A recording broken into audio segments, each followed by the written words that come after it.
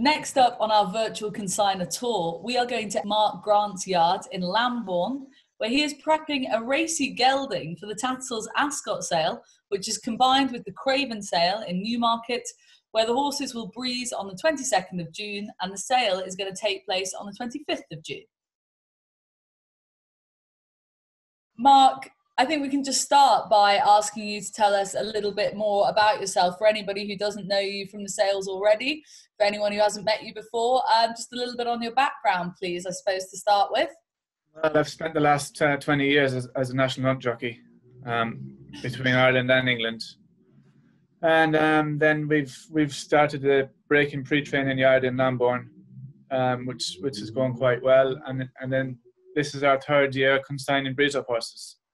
So we started off consigning horses for an owner the first year, and then last year we bought our own. We had 3 of our own, which went quite well. And this year we bought 7. So we've tried to build it up every year, and hopefully this year can go well, and we can build on it again next year. Yeah, so quite a switch, I suppose, or a change of pace at least, from the jump racing to breeze ups.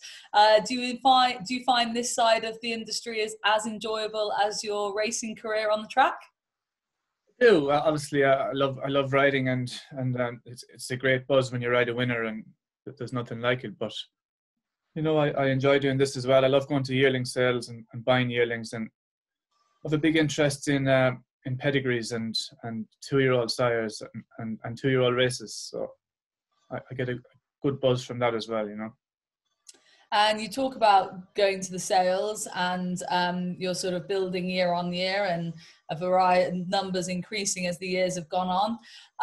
How have you found the breeze up world in general? Have there been any sort of learning curves along the way that you weren't expecting, or has it all been pretty smooth sailing?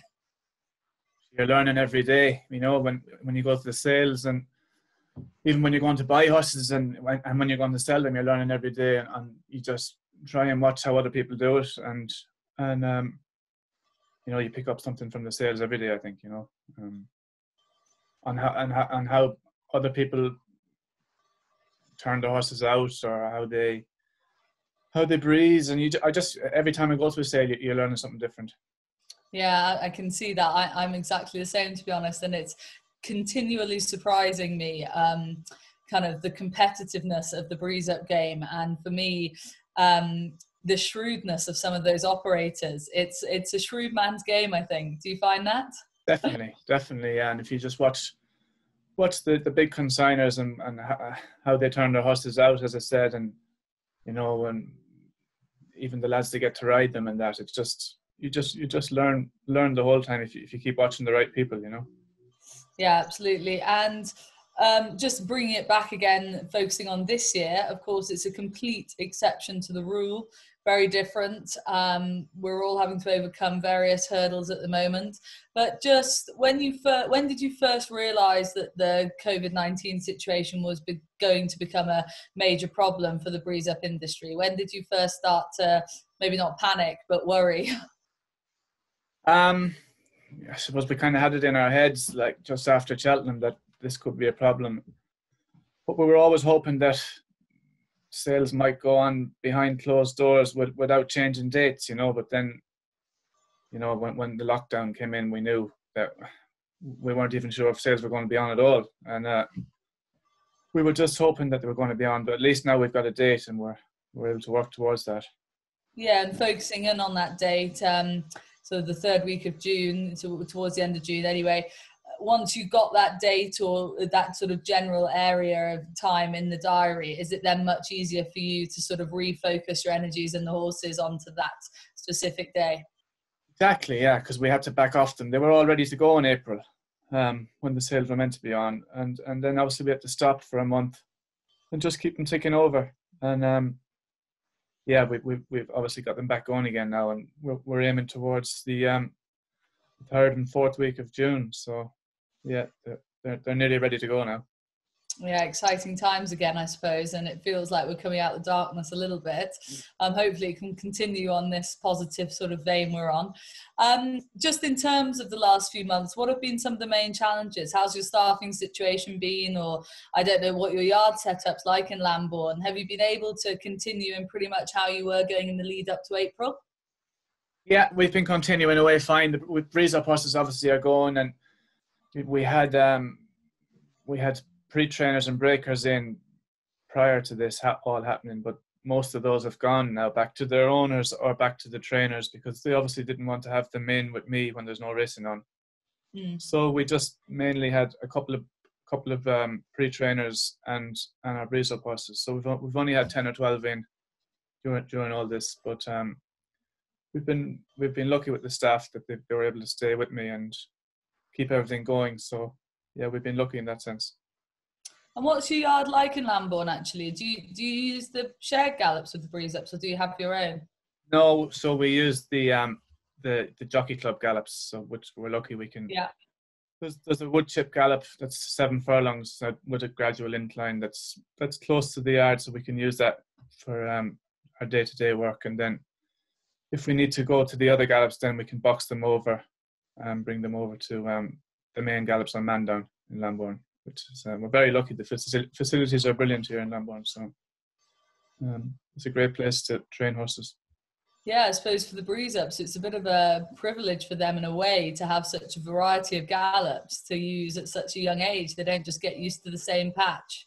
Exactly, and they see a lot going on. You know, when they go to the sales, then they're not fazed by anything, because they see strings going out every morning and they see white railings, and you know, it's like being at the races, really. You know, they see everything.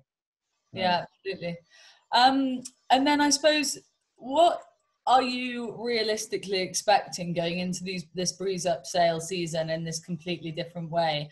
I mean, we can all try and put a positive spin on it, and I guess we will all try to put a positive spin on it, but realistically, is it a year of survival, or do you still hope and think that the cream of the crop at the very least will sell well? The economy is unknown, isn't it, for this year now, but I think that the top end of the market will hold its own, and the nice horses will sell. And you know, then I suppose the middle to the bottom end are just going to struggle a bit, maybe. But the nice ones are going to sell, and people still have to buy horses, don't they? I'm sure there's still going to be trainers and agents with orders. So whether they're going to be a lot cheaper or not, I don't know. But yeah, the wheel keeps turning. Do you think for you guys, the resumption of racing as early as the 1st of June has to have a knock-on effect, I feel, for the breeze up sales season, because it's kind of that optimism is still there. We're back watching 2-year-old racing at Newmarket today, and the dream is very much back on the go. Do you think that'll help the industry in terms of the breeze ups? Great help, yeah, great help. The racing starting back has been a big help to us, and owners obviously who want to buy a horse. You know, if racing is back on, it's going to get them focused back on it again. And I think there were 6 2-year-old races today at Newmarket, wasn't there? So there's people watching that is going to be obviously a big help towards the sales, isn't it? Absolutely, yeah. We can probably move on and talk about the horse you've got going to Tattersalls, the ESTIDHKAAR individual you've got there. I'm looking at the video here. Real racy individual. Tell us a little bit. He's a nice, ESTIDHKAAR. He's a nice horse. I got him at the Sportsman's Sale, Goffs, Ireland. He's a lovely horse by ESTIDHKAAR, out of an approved mare. Great way of going. He's very precocious. Good stride on him and very straightforward. I actually gelded him 6 weeks ago because I just thought the way racing had gone with no racing on, if a trainer bought him tomorrow, he was ready to rock and roll next week. You know, they wouldn't have to wait another month to geld him again. So I thought that just might help him for somebody to latch onto him. But he's very straightforward and goes well. His half brother, actually, this guy's a second foal. So the first foal, the half brother, is by acclamation, actually won in Qatar last week. So that's a nice update for the page. And he's actually got a good page. So we like him. And where did you buy him from? What's his backstory? We bought him from Goffs, the Sportsman's Sale in Goffs, Ireland.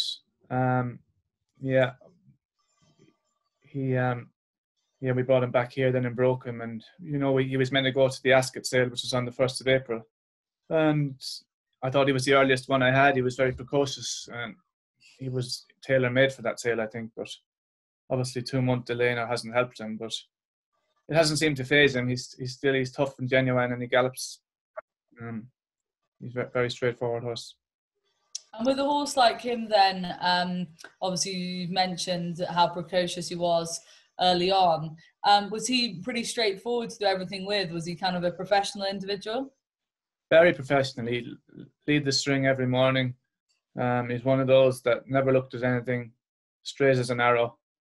And that's why I thought him going to Ascot would have been, you know, he'd been well ahead of the rest.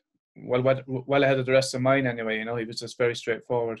But I don't think it's going to hinder him too much, you know, having a 2-month break or whatever. But yeah, he, as I said, he's ready to run next week. You know, he's. I guess for a horse like him, when the sales did get pushed back and you knew you had him ready for the 1st of April, were you in any way nervous about sort of laying off him at all, or did you think that he'd be fine with whatever happened to him? I thought he'd be fine, and hence why we gelded him. And he obviously had a couple of quiet weeks then when he was gelded, and you know, he was back into work. Then after that, a couple of weeks, he was back into work, and he took it very well.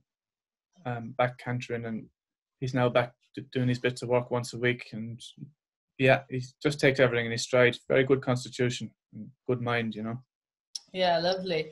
And on a more general level, for all your breeze-up horses and all the 2-year-olds you have through your hands, kind of just run us through what their training program would be from when you get them in and break them, and do they have a holiday just in a normal year, just out of interest?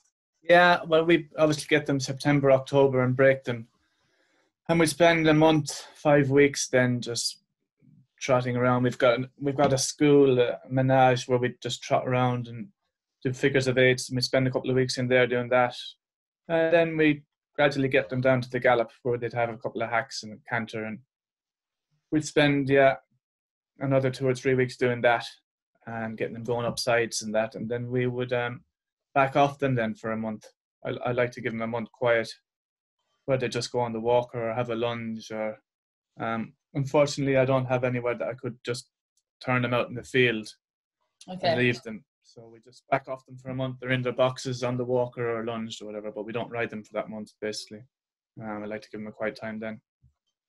And then kind of after Christmas we get going again and get back riding and back cantering, and then you start to try and teach them to see if they can go a bit quicker.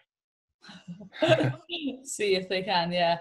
And just with that going a bit quicker, sort of this, how many pieces of work, so to speak, would you do with them? How often would you take the handbrake off with these breeze-up horses? Depends on the individual. You know, you've got some of them that are very natural and you don't need to teach them a lot anyway. And with the likes of those, you know, you probably do 4 or 5 bits. And they learn very quick. But then if you've got a backward type that needs a lot of teaching or a lot of grabbing hold of and pulling together, you might have to do a couple of more bits, or maybe just take them away a bit more, that they'd see a bit more. But I don't gallop them that much. I wouldn't gallop a horse every week. You know, it'd be every couple of weeks maybe, or if that, you know, whenever I thought they needed it. As in, there wouldn't be a routine that we'd gallop them once a week anyway. It'd just be as and when I thought they'd need to do it. And so going forwards then for you, we've sort of spoken about how the year might be this year, but just in terms of your setup, is the dream to keep growing, to do a little bit more of this, to buy a few more this year? Definitely, yeah. I'd like to build every year and try and buy more. I'd like to have 10 next year if we could, depending on if we can sell these ones this year. But yeah, we'd like to build every year, and eventually the aim is to move home to Ireland and set up in my parents' place in Tipperary, and we'd like to do it from there eventually. Well, look, brilliant, and thank you very much for talking to us. Best of luck with not only your Ascot horse, but you know, the rest of the year as well. Hopefully we will see you at the yearling sales, and yeah, the best of luck to you. Thank you very much.